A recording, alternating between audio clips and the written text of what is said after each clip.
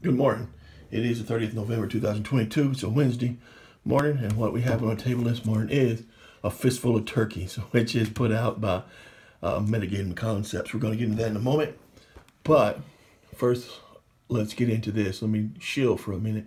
This is my new game. This is Return Address Cat Low. It's a Vietnam letter writing game. It is an interesting game in that you don't see letter writing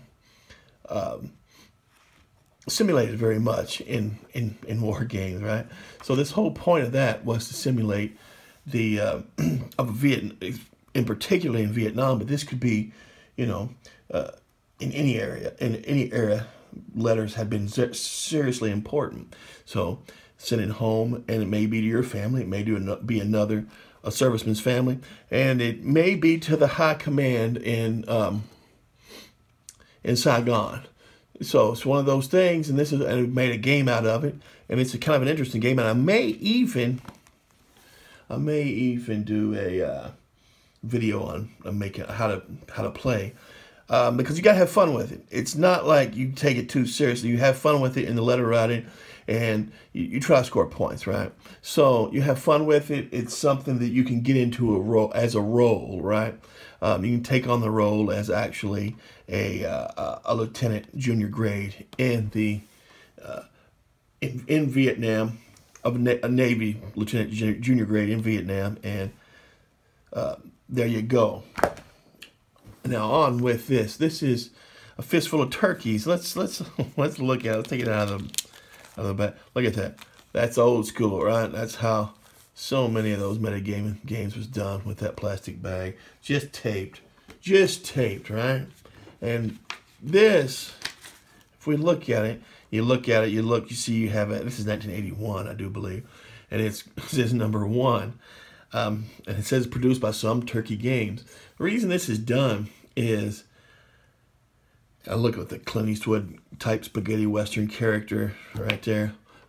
Reason this was done by Howard M. Thompson, who had started Metagaming Concepts. And after starting Metagaming Concepts, he also had a zine, which was The Space Gamer. And he was advertising in a newspaper, I believe. Was it a newspaper or a magazine? I can't really remember. And, a fellow Texan, Howard Thompson down in Texas, and a fellow Texan picked up on that, his name was Steve Jackson, who seen the one ad for wanted the editor of a zine, what turned out to be The Space Gamer. And so turns out he's overqualified for that, but he was given a development job, worked on development, and then finally put out Ogre as his first design in 1977, I do believe, and kind of took off from there, and kind of become the principal designer and developer of Metagaming Concepts. Well, they had a bad parting of the ways, if you will, and so I've heard all kinds of stories about what happened. Most stories involves around the Fantasy Trip role-playing game and system, and how that the time it took and the energy it put into it, and how complicated it was. Howard Thompson didn't like it, and they fell out over that. But to his credit, Steve Jackson has said he said some things Howard Thompson didn't like, and whatever they were, and they fell out, and it was a bad falling out. Howard Thompson kept the rights to the Fantasy Trip for all that time. That just went into public domain and was re-released by Steve Jackson, right? So it's just crazy, all the stuff that was done. And a copyright lapsed on that Fantasy Trip all them years. And Howard Thompson was obviously hurt and mad and a little bit of everything. And this is one of the games he put out. And why he put it out, it's really making fun of Steve Jackson Games. Their first game was, which he had started while still at Metagaming, was One Page Bulge. And so he put it out in one page. And so Howard Thompson did the same thing, making fun of, or poking fun at the new games of Steve Jackson and how they were put and their layout and how they are produced, right? To the credit of, see, it's two-sided. To the credit of, there you go. That's why it was one-page bulge, right? To the credit of, to Steve Jackson's credit, he did find out a way to make his games, and I sympathize because I'm telling you, 1981, it wasn't all that easy how you're going to print a game and how it's going to be done. And so, yeah, he did what he had to do, did the cheapest way, the way to get it done. And Steve Jackson Games became something pretty important and still survives till this day, which so many others have fell by the wayside. But this is just a pure satire, right? And it's 1981 by Some Turkey Games. It's Metagaming, although they're saying Some Turkey Games. And game designer, Some Turkey. Play tested by Some Turkey. Graphics by Some Turkey, research by Some Turkey, concept by Some Turkey, with an introduction by Some Turkey dedicated to Mother Turkey, right? So the interesting thing about this is that this is actually a playable game, and which is very cool. Hi, I'm Some Turkey. Let's read just a little bit of an introduction. Hi, I'm Some Turkey. This is the first game that I've ever published under my own true name. You've probably played several of the world-famous games which I've previously written under another name. Legal technicalities, forbid me to mention them here. But if you knew, you'd be amazed by the brilliant and how brilliant and creative I really am. I even amaze myself at times, and you can imagine how fantastic I must be to amaze myself. Now, that's just, he's poking fun at Steve Jackson. I mean, that's just how that is. You're going to read a little, congratulations.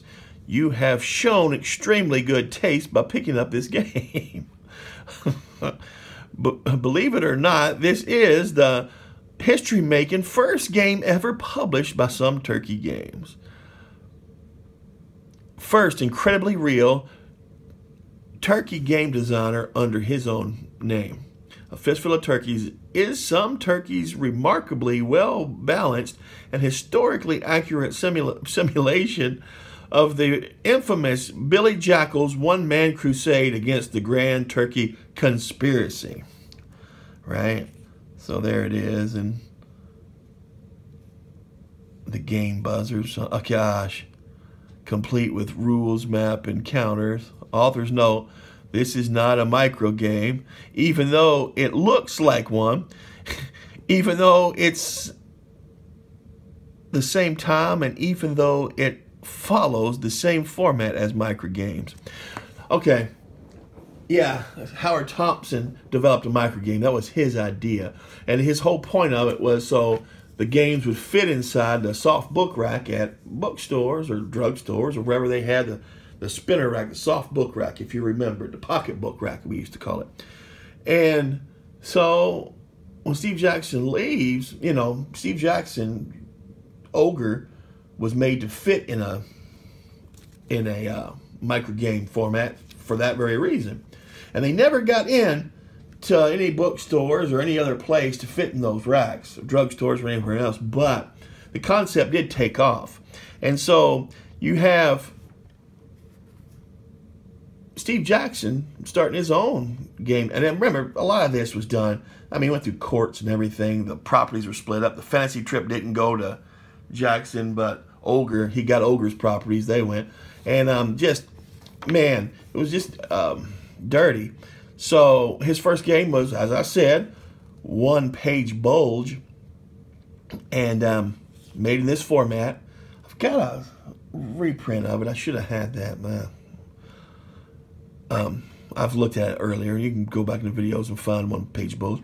And so, so he's saying, hey, this isn't a micro game. This isn't the micro gaming of metagaming. This is another game. This is another kind of a small game. So it's poking fun at Steve Jackson.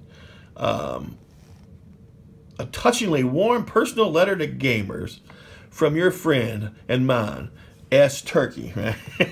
Oh man! And to his credit, I mean, this is to his credit. He does put some neat ones in here. Spot gaming instead of SPI. Yek into games. That was Yaquinto. Game Demeanors Workshop game design of Don Buffalo. Obviously, he made fun of his own stuff. Money Gaming for Metagaming. Don Buffalo for Flying Buffalo. Avalon Swill. Right. Task Force Games. BSR. Right.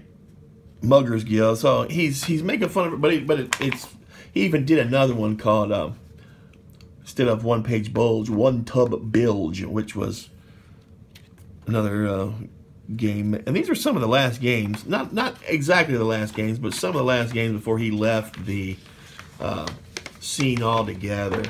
And which I always thought kind of a sad thing that the guy who started a micro game just left the scene just for whatever reason. But here's rules, and let's see if I can find there is a sequence of play.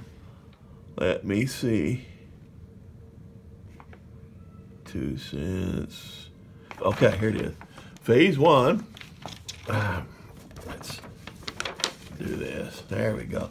Phase 1, Billy moves. And he can walk and crawl, stand, trot, crash. All right. Phase. That's the phase. Where's 2? Okay, bonk, whoops, fall, or stun. Phase 2, Billy attacks. Right. Phase 3, turkeys move, which there's a movement chart that's going to tell you. Phase 4, turkeys attack. And then, hard to follow, but then we're going to look at game aids over here. It's going to be about, this game, of course, is polished and complete version in itself, requiring only dice for play. However, being the gamer-minded, big-time game designer that I am, gosh, he's really pissed at Steve Jackson. Obviously, in some ways, it's sad, right? But here you go. Here's your map. Here's your counter sheet. And of course, if you want, you're gonna have to cut it up to play. I'll make a copy and play it. I'm gonna play it just for the fact to do that. But there it is. That's it. That's just a piece of gaming history, and micro gaming history at that.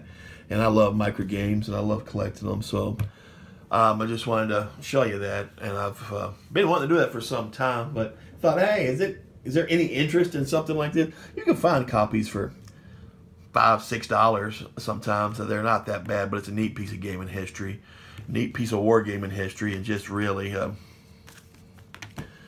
there it is. And so, but like I said, it's a game. It's a simulation, and it's attempting to be a simulation. Just funny. You would do something like this tongue in cheek, and this much for a joke, but you make the game playable, which is very, very cool. All right.